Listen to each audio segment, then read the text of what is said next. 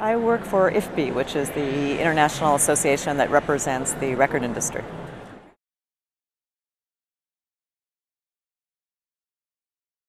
Because of the importance of the future of the internet economy to the industry and the role that music will play in that future, hopefully, if things are handled well.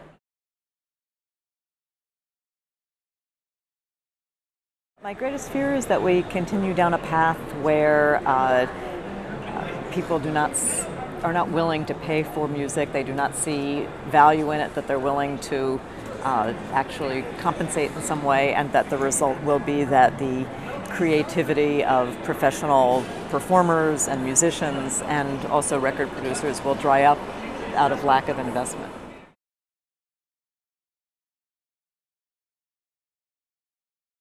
The greatest hope is that we continue down another branch of the path where we're going today, which is that we end up with a huge, just unimaginable diversity of different kinds of content available to consumers online. So you would have coexisting user-generated content of various kinds in all of its full flowering, and at the same time professionally produced content of the type of quality that people are used to getting on CDs, so that you end up with more and more choice and more diversity for consumers than you've ever had before. And the goal would be to make sure that we don't stunt one or the other along the way, but we end up with the broadest and greatest possible flowering of different options.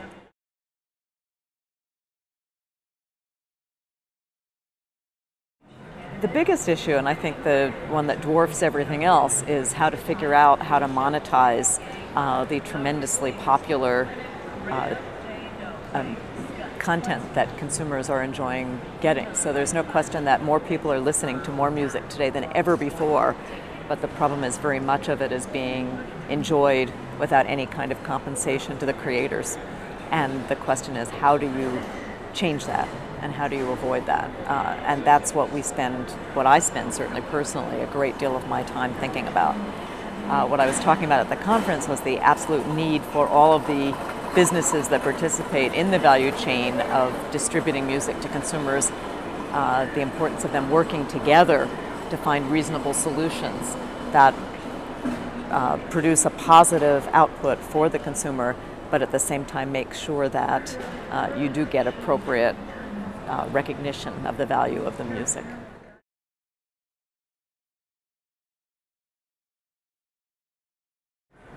I think the most important aspect is just making sure that the rights and the content are recognized, and there can be many different ways to go about that. I would not hold myself out as an expert in governance going beyond that, but we need to make sure that the internet is a world where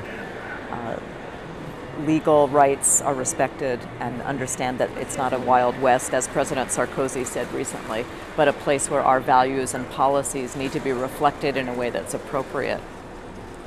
And do you have anything else you'd like to add about the conference or what you stand for? No, I mean, the conference it's always very exciting to see people from so many different countries coming together and talking over the issues, and I'm always struck by how much similarity and perspective there is. Of course, Korea is a country that has an unbelievably advanced internet in terms of the broadband penetration, which I think is the greatest of anywhere in the world at this point. So it's a very appropriate place to come here for this meeting.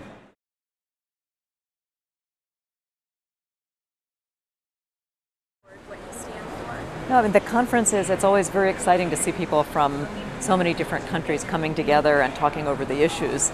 And I'm always struck by how much similarity and perspective there is. Of course, Korea is a country that has an unbelievably advanced internet in terms of the broadband penetration, which I think is the greatest of anywhere in the world at this point. So it's a very appropriate place to come here for this meeting.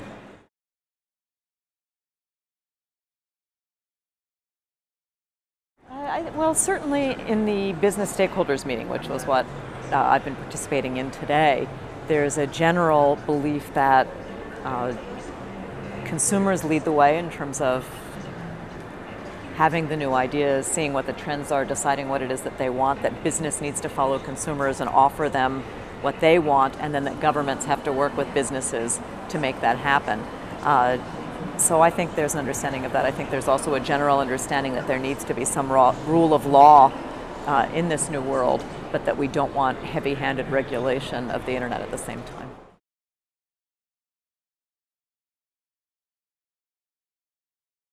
I just want to make sure that we get the message out that as people start to talk about the infrastructure of the internet, about convergence, about making sure that broadband, that there's enough broadband to satisfy all the desires of consumers, that the goals of technological development and getting as much content as quickly and smoothly to consumers as possible doesn't overshadow the need to also make sure that the content is valued and respected.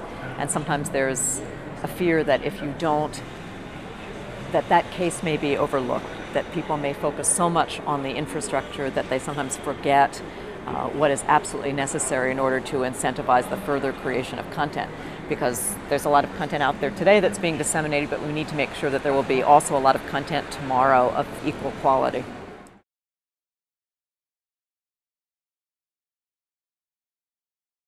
Diverse choice or something like that.